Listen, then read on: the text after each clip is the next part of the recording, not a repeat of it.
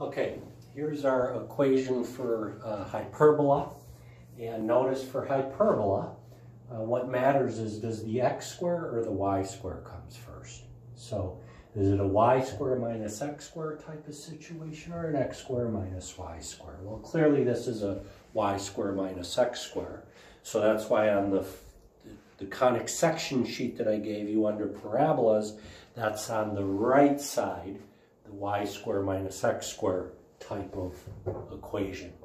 All right, so the formulas under that, well, actually it doesn't matter, for all we're finding is the transverse axis. And it's the same formula no matter if the x square comes first or the y square. But for the vertices and the foci and the asymptotes, those are different formulas depending on what comes first.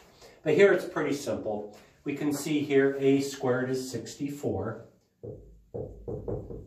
And therefore the square root of 64 is 8. So the length of the transverse axis is 2 times 8, which is 16. So how does that fit in? Well, because the y square comes first, this opens up and down. And this distance right here is 8. This 8 and this 8 add up to a total distance of 16.